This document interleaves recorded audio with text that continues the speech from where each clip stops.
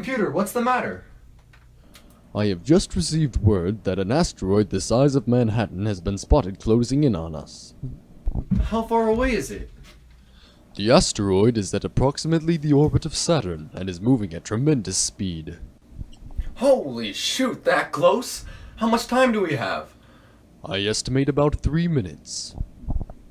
I guess that does it then. Start my car. I've got a bucket list to finish. That is false. Wait, what? According to my calculations, if a highly focused, coherent laser were to be fired from your backyard at exactly 2:30 Eastern Standard Time, the asteroid would be heated such that the jettisoned gas would propel it to a non-collision course. Of course, there is not currently a laser installed at said location. A skilled scientist would be required to construct one before the time runs out. Let's do it. We will need some material. Just tell me what. A laser is essentially a highly disciplined beam of light. This light is created through a process called stimulated emission.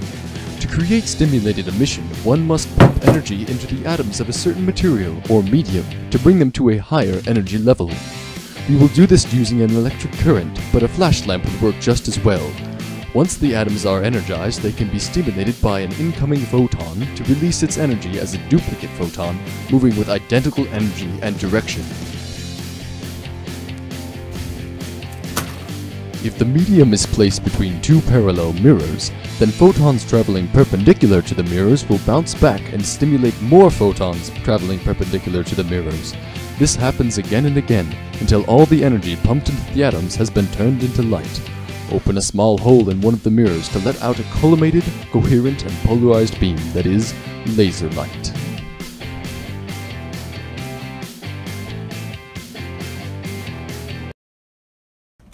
Wait, collimated, coherent, what? Well, if your laser is going to do anything against this doomsday asteroid, then it will need to be very concentrated, in more ways than one. Normal light, such as that from a flashlight, gets more scattered the further it goes. If our laser was like that, it'd never even reach outer space. It will need to be collimated into a perfectly parallel beam, so it will stay together over the entire distance.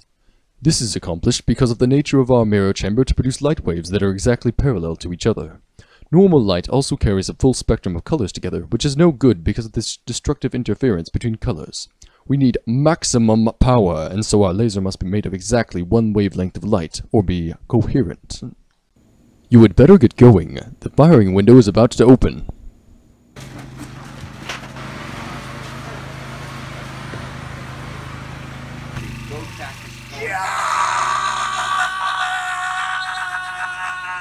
Yes!